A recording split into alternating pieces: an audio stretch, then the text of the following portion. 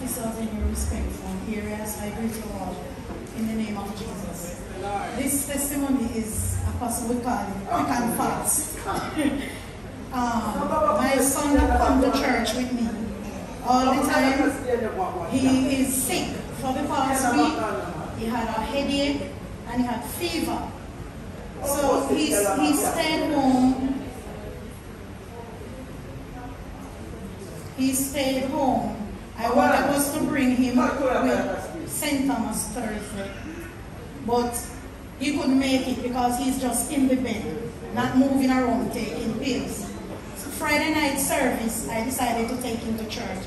I had to put a mask on him and him sit down in the church and he sleep most of the time. So after service, I decided that I wasn't going to leave because I need a touch from the apostle for him.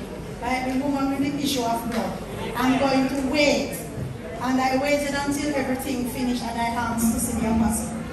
And when he come, he feel him like this and he said, but him have fever. And him wet him and then him hold him, touch him around his head and touch him. And I carry him home in the night.